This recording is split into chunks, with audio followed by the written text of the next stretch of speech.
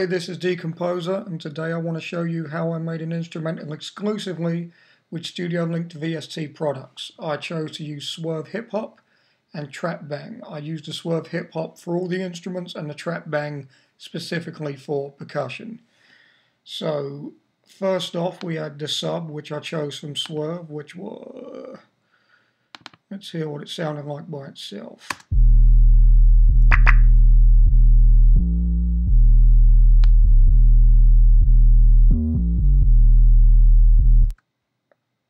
We also had the kick, which was a Trap Bang instrument.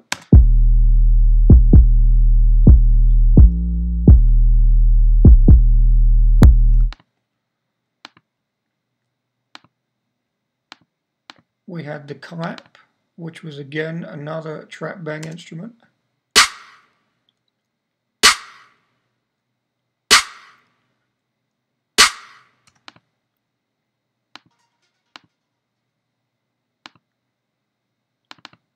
We had another clap in the hook, which had a little bit of reverb on it.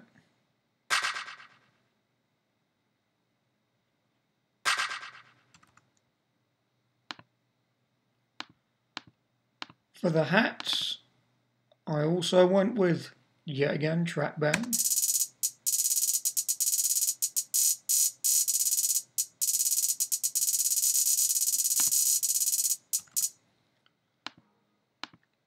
For the second set of hats, it was also, yet again, Trap Bang.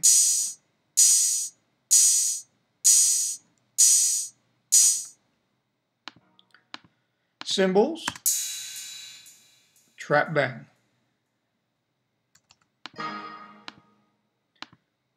Snare roll, Trap Bang.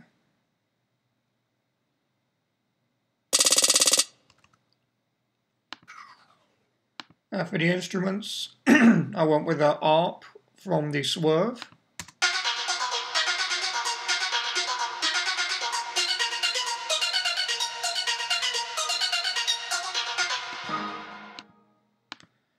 I chose some violin stabs from Swurve as well.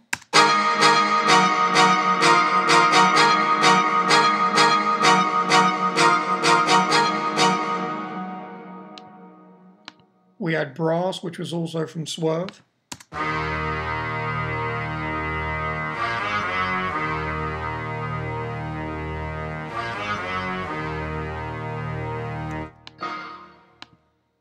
We had a pluck, which was from Swurve.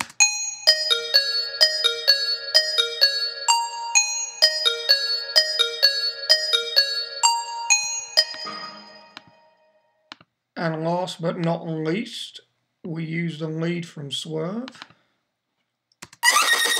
where I added a glitch and pitch envelope on the FX page.